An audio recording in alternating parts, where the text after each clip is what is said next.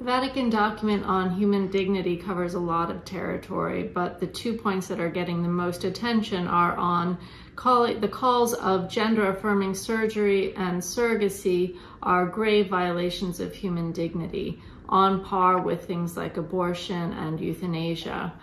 This is not a new position for the Vatican. Pope Francis himself has said this before on several occasions, but it was still saddening to the trans community, who called it an outdated and harmful declaration from the very authoritative Vatican Doctrine Office.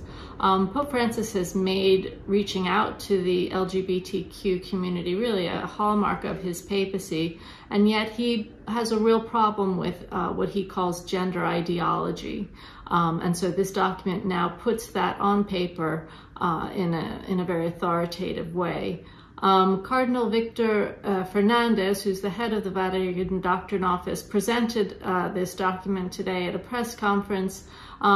He acknowledged that it comes after a previous document which called for the allowance of blessings for same-sex unions. So he acknowledged that there were two different messages coming out of the Vatican, but he said they're consistent.